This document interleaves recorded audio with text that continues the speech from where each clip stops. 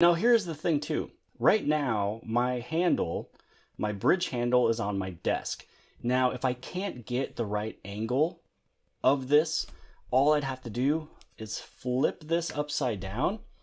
And then what you can do with the phone, if I take this off, now you're able to get better angles of what you are trying to scan. And then this is where it comes in handy if you want to flip this thing upside down. So now you can see exactly what it's looking like. If you feel that you are done, you hit on complete scan.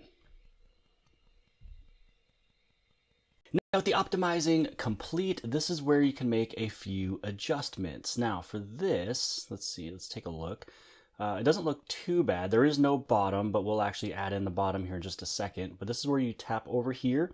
This is where you can orientate it a little bit. There's a few things I want to delete, so you just hit on the eraser, and this is where you can get rid of it. And I'm going to make it just a little bit larger.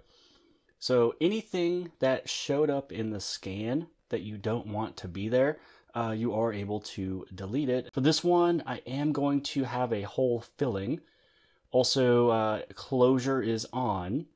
And I want this to be as a STL. So you can have this as STL, OBJ, or PLY. So all that I'm going to do is I will place this onto my slicer, and I'm going to bring his bottom down into my slicing bed just a bit, and it will create a natural, perfect, straight line cutoff. Now taking a look at the color mapping, I think it did a good job. All I'd have to do is spend just a little bit more time, probably get it up a little bit closer, make sure I have the light, the white LEDs turned on so I can get a better detail of what we're seeing here on the very front. So I'm going to bring him into the plate, and what that does is it will, naturally make them smooth on the bottom. So now that that is looking good for me, I'm just going to hit on slice plate. So this is that test object that is inside of the portable carrying case. So all I did was I scanned it, placed this on the slicer, put it over to the 3D printer, and I hit print. So this was the first one that we ever did.